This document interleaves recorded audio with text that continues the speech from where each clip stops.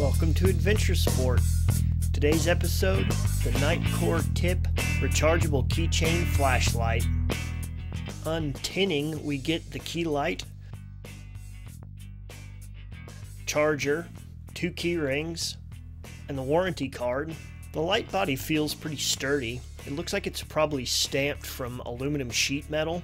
Down the barrel we have an orange peel reflector, a Cree XPG2 LED rather than the plastic 5mm bulb you see in a lot of key lights, a 2-button switch system.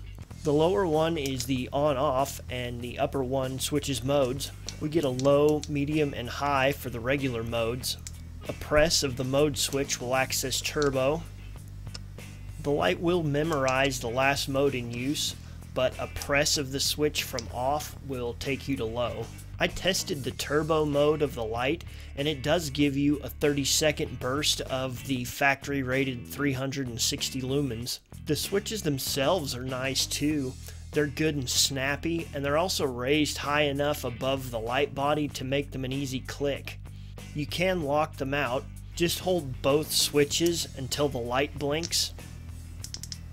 You can unlock it the same way. There's also a battery power indicator. You can access this by a short press to the mode switch.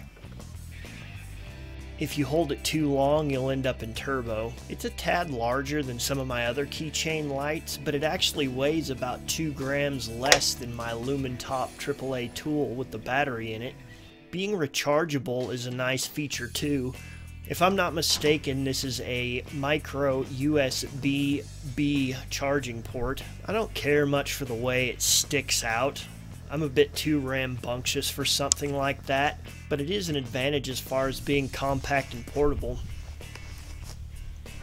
The beam quality is everything you would expect from Nitecore.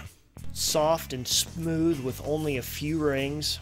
The color of the light is good in my case too. Mostly white with just a touch of blue-pink. It also has a 74-meter beam distance. Retail price on the Nitecore TIP is $29.95. I'll put a link in the description for purchase along with a coupon code. If you have a Nitecore TIP, please let us know what you think about it. If you've enjoyed this video, please be sure to like, share, and subscribe. Thanks for watching.